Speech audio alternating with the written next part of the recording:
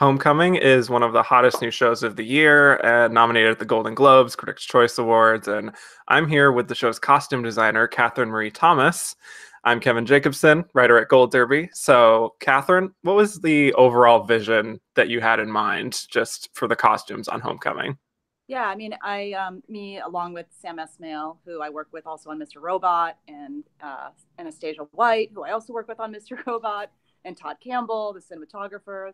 When we were looking at Homecoming and sort of thinking about creating this environment that is very much kind of part of the show, I think that the facility and the guys in the facility sort of set up this tone for what is this very sort of eerie world that you don't really know what's going on. Is it a camp? Is it like, it's on the surface, it seems like this very welcoming, kind of lovely place to come back to. But then you sort of quickly realize that it's not really all that it seems. And that, the guys seem to be given some freedoms, but don't really necessarily have them. So in terms of the clothing, what we wanted to accomplish was sort of this very comfortable environment where it seemed like they had a choice of sort of what they wore in sort of a parameter, sort of like a university. You'd go to a store, you would get issued, the campus sweatshirt, the shorts, this kind of branding atmosphere. And was there like a particular feeling you wanted the audience to get from the wardrobe for Julia Roberts' character in particular, Heidi?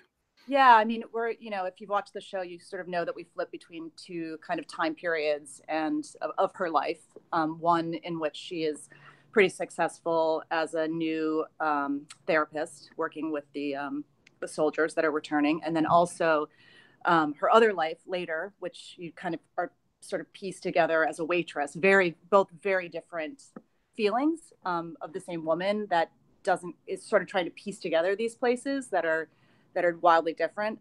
It was important to me that Heidi felt really welcoming to the soldiers because I think that was how they set up the trust. And ultimately, which leads to a lot of the tension later on. We looked at using soft fabrics and just having her feel like a very warm human that people could relate to.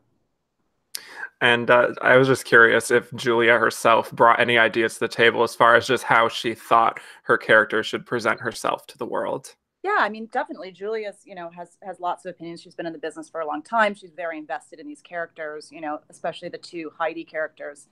But she and I actually had sort of the same vision, so it was actually a very easy collaboration.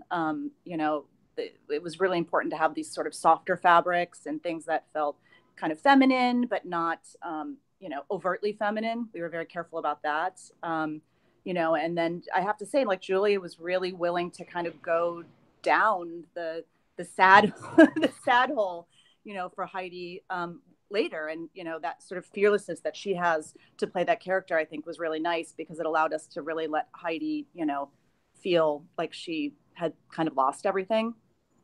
Yeah. Yeah. Well, part of the show is indeed flashing forward 4 years to 2022, Yeah. where Heidi has lost her memory of even working at Homecoming. So I was just curious if there were notable choices you made just in her wardrobe or anyone else, like Shea Wingham's character, even to just like reflect any sort of future clothing trends or just deliberately kind of try to keep it the same as I 2018. mean, we used color was one of our tools that we used to tell the two time changes. It was really important. We didn't want to do anything like weird and sort of tricky with the futuristic stuff because I think it would have just felt I don't we just didn't need it. I think you could feel the time shift without it. We all, production design, camera, us, we all were very careful about our color. There was we used no blue in the past, so blue only came back as she was in her waitress Heidi in that time period. So it was really more through tone and color that we showed the differences. And like, what about dressing Stefan James's character Walter? Were there any Yeah. challenges in terms of figuring out how to work with just a more casual wardrobe for him, but also kind of make him like a attractive person for Yeah. Heidi? Yeah. I mean, Stefan doesn't need any help. He's just fine. You can put, I mean, as you can see, you can put him in a t-shirt and a pair of sweatpants, and Stefan is just so talented and so handsome and so genuine. And I think it shows, in his character, really it was just being able to have sort of a uniform that we could have enough differences in that all of the guys could show a little bit of their personality, which is what it's more challenging than you think. But I think we accomplished it. We tried to. Yeah. And Homecoming, it's a contemporary series, and it can sometimes, I think, be hard for the average audience member or even like professional critics even to take Right. notice of especially excellent work because it's not necessarily like the poofy dresses or anything too extravagant. So do you find that there are any like misconceptions about how challenging your job can be compared to those doing like period or fantasy costumes? Yeah, I mean, I think you're right. I mean, I think you kind of said it. I mean, there are misconceptions that putting someone in jeans and or t-shirt and sweatpants can be is sort of simplistic, but sometimes the more simplistic, the harder it is because it's finding that perfect combination. I mean, we tested a whole bunch of colors and things, and I ended up throwing out a lot of stuff in 2 days before we started shooting, and because it's a big commitment, and if you don't get it right, you're stuck with it. And it was originally they were going to be, everything was going to be tan, and I tested it and I didn't like it. And, I said to Sam, I was like, I don't think we're going to be happy. And I think we have to change it. So, you do come up with those kind of challenges sometimes, and you have to either figure it out or you're stuck with it. But, there's so many great shows on now, and there's all my fellow designers are doing great work. It's just a really crowded, field of great work. So it's pretty exciting, really. Yeah. Yeah. Well, one thing I noticed is in the final scene, the very final scene of the season, where Heidi is visiting Walter at a diner.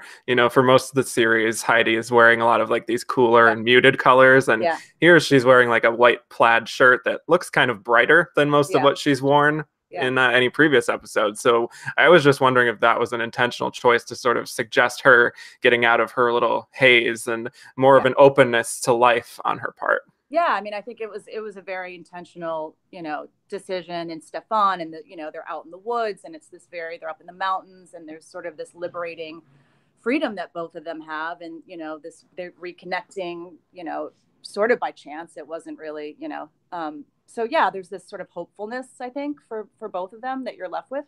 At least that's how we saw it. Definitely. Yeah. So Homecoming, as you said, is also a Sam Esmail show, who is the mind behind Mr. Robot, and you also do the costumes on that show. So is there anything special about working with him in particular that's different from other projects you've worked on? Yeah, I mean, the team, the Mr. Robot team, like I said, we were all together on Homecoming in LA, and Sam is really a brilliant visionary, and he's great. He's a great person to collaborate with. He can be very specific, but then he also allows us to bring a lot of things to the table, which I think is just a really amazing combination of values. And Mr. Robot's a really hard show, and we've been together for 4 years, and we're finishing our 4th year right now. But yeah, he's and it's amazing how many hats he can wear, because he's the producer, the writer, the director on Robot, and and Homecoming we directed all the episodes, and it's cross-boarding that many episodes is not without its challenges as well, for director and actors and crew. Yeah. So, yeah. Well, I wanted to get to some of your award success in the past, because you were nominated at the Emmys about 10 years ago for your work on Grey Gardens. So first of all, could you just talk about your experience working on that with Drew Barrymore and Jessica Lange, and also what your experiences was like just getting nominated for your first Emmy? Yeah, it was pretty overwhelming. I mean, that show was a labor of love for everybody that was involved in it. It was really scary for Drew. It was scary for me, because whenever you take on icons and sort of put them on screen and rework what people like visions of it are, because they were very specific. Little Edie was such a fashion icon that it was a little scary. We all had to kind of go, all right, you know what, we're just going to do the best that we can do, be true to the story, be true to the characters, and ultimately, like, of course, not everyone's ever going to be happy all the time, but I think what we came up with there was pretty special, and so it meant a lot to be honored that way, and I know Drew felt that way, and Michael Susi, the director, was amazing to work with. But it's pretty terrifying when I'm not going to lie. I'd like to say it all comes so easy, but yeah, it was pretty great. I feel like Little Edie was kind of her own costume designer. 100%. I mean, it was like sometimes you really have to you really have to sort of like go down the road of insanity and sort of put your head where that character is, which is kind of terrifying. Yeah. Well, you also won an award from the Costume Designers Guild for your work on Grey Gardens, and you'd also been nominated for Kill Bill Volume 1 and 2 previously. So do you have any fond memories just from that, of getting that an award from your own guild? Yeah, I mean, Kill Bill was really special because I was, it was the first awards that I was nominated for, and I was young, and I think it was Quentin is always one to surround himself with really interesting, creative people, whether they're seasoned veterans or newbies that are just cutting their teeth. And so, yeah, for me that was a really special one, and it was a really hard job, and I definitely learned a lot, and yeah, it's just an honor, and what a great movie to still be so kind of relevant. People still talk about it, and still Yeah. yeah. So you've designed the costumes for a lot of great actresses over the years, like Julia Roberts, Naomi Watts, Reese Witherspoon, Sandra Bullock, Melissa Yeah. McCarthy, Drew Barrymore, Jessica Lange, Jodie Foster, Uma Thurman. Like the list goes on and on. Yeah. So, like, is there just one costume in particular over the years that has just always stood out to you as one you're most proud of?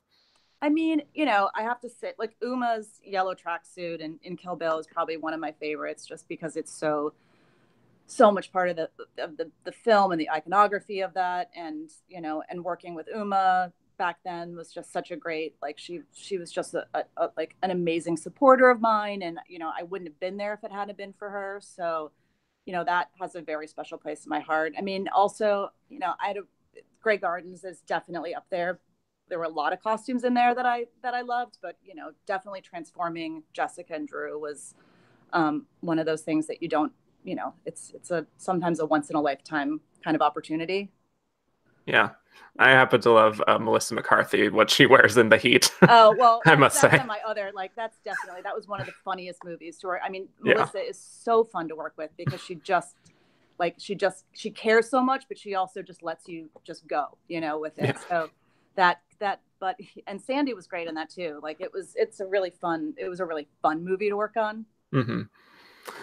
So as we wrap up, I mentioned earlier how you do the costumes on Mr. Robot, and that show is indeed coming back for its final season this year. Yeah. So I believe it's the longest running TV series you've worked on. And Yeah. so Yeah. how do you feel kind of about the show wrapping up now in terms of just your experience working there over the years? It's bittersweet. I mean, I'm not gonna lie, it is really, really one of the hardest shows to do. We crossboard all 10 episodes. Or 12 this season. We have over 700 characters. It's a lot. And in the last season, it's like pedal to the metal, like every kind of, Sam is, he wants to end it in the best way. So, it's bittersweet. It's going to be, we're excited though. The story's great. The story's amazing. So, and working with Rami this year, I mean, like, we've had him the whole time, and now we have Rami, the Oscar winner, Oscar winner Rami Malek, yeah. just that little award. So but he's the same Rami that he was since the first season, and we're all just so proud of him, and I think we hope that brings more awareness to the show, and that people that haven't seen it can see it, because it's so well written that I hope that more people get a chance to catch up on it. Yeah, love it. Yeah. And before you go, I know Homecoming is coming back for a second season, I believe. So do you know anything about just how that's coming along at this point? I don't. I know nothing other than that, I believe Stefan's coming back. I don't really know. I actually don't even know who is actually directing. I know Sam's not directing it, but we'll see. I don't know. Yeah, I'm sure it'll be interesting. Yeah, for sure. Well, thank you so much, Catherine, for talking to us today, and best of luck at the Emmys. Thank you so much. And for everyone else, please hit subscribe for more award season interviews and head to goldderby.com to make some predictions of your own.